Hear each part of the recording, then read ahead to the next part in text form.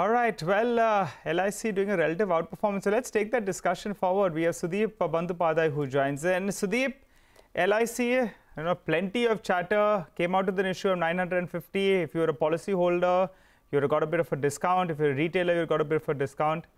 You didn't like it at 900, you didn't like it at 800. What about at 700? Do you think there is value out there, or is it in a void? Good afternoon, Nigel. I think, yeah, definitely I like it at the current levels, but I have to decide what my time horizon is. If I'm going to be in a hurry, to make money, I don't think this is the counter for me. But if I am going to be a little patient and I want to be in this particular sector, I think it's a great buy at current levels. Yes, there has been challenges since LIC got listed because market started going down, and along with the market, LIC also corrected. But I think historically, Nigel, we've seen that LIC has been buying shares cheap when the markets tank, and this is what helps them in making big profit when the market moves up. And this is they've been doing time and again, and I think probably this time is also not going to be an exception. We understand that they bought a good quantity of HUL and Hero at lower levels, and I'm sure many other stocks, and I'm sure going forward the shareholders who are entering at current levels will benefit out of their holding in LIC. The only matter of concern is their group business is excellent, but the non-group business, they need to do much better compared to what they're doing so that they can really catch up on competition. No, absolutely. 33 points lower is what the Nifty is down by. 15,700 is where we are trading at. Sudip, Reliance has been sort of down, up, now back down again, back at 2,600. Anything you're hearing here? Because, the numbers in terms of the refining side, etc., should be very, very strong. But your thoughts, Reliance? Good afternoon, Prashant. Yeah, absolutely, you're right. We expect, historically high refining margins for this quarter. And pretty much that's going to happen because Singapore GRMs are at kind of all-time high. So Reliance also should benefit significantly.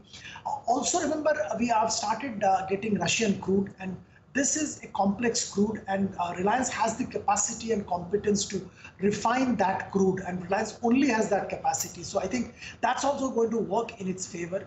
Now, leave aside for a minute the refining business, the other two newer businesses, which is the telecom as well as retail. Now, as far as telecom is concerned, we are pretty sure the benefit of ARPU increase is going to be reflected in this quarter's numbers. So we are going to see a fantastic result from the telecom business.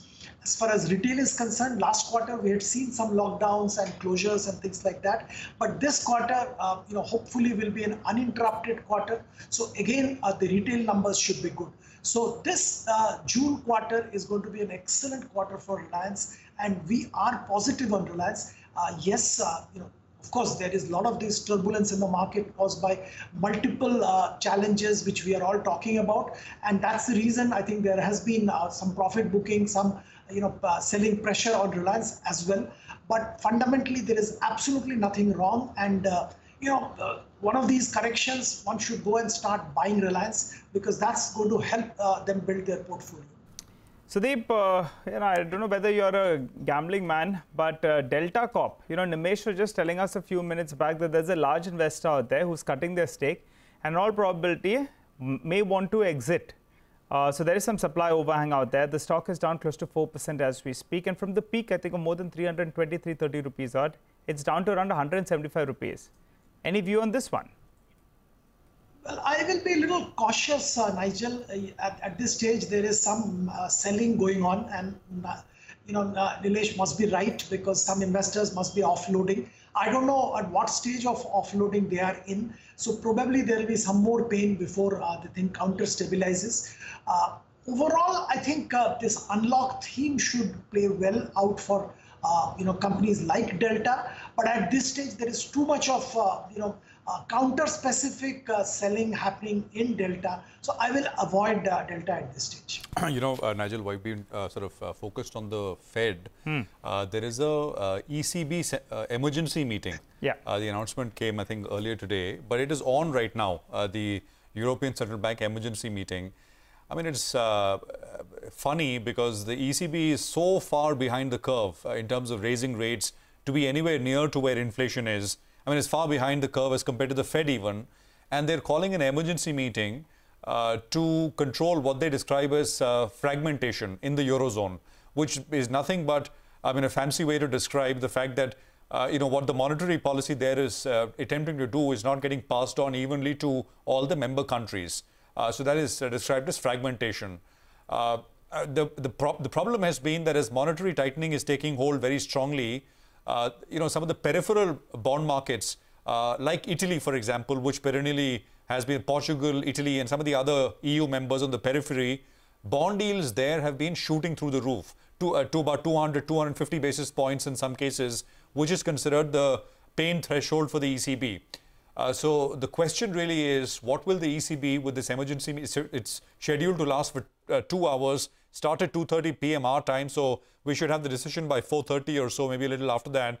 But the question is, what can they do? They're just about embarking on the process of tightening. And here they are holding emergency meeting to address the market turmoil.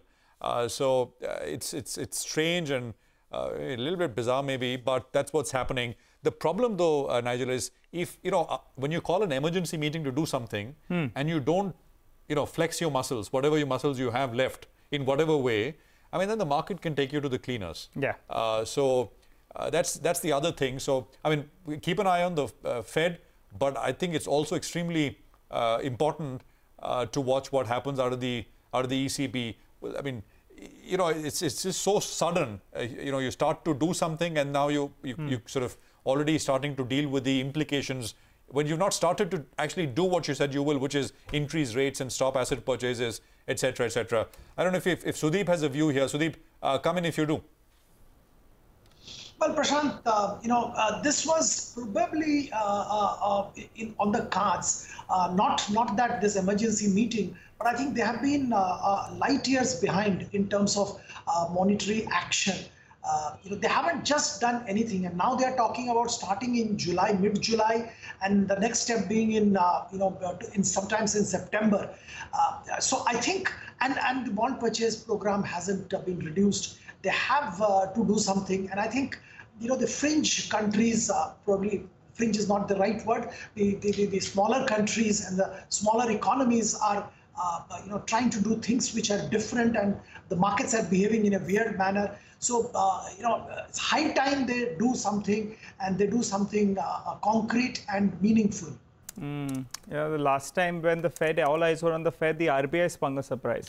This time around, ECB seems to have taken, cue and said, let me steal the thunder first, just on a lighter note. Well, we have only 10 minutes of trading left. For the time being, we'll slip into a short break. But before we do that, Money Control Pro, well, they're celebrating the 3rd anniversary with special offers. Get a Money Control Pro subscription at just 365 rupees for 1 year and avail of offers of more than 1 lakh rupees.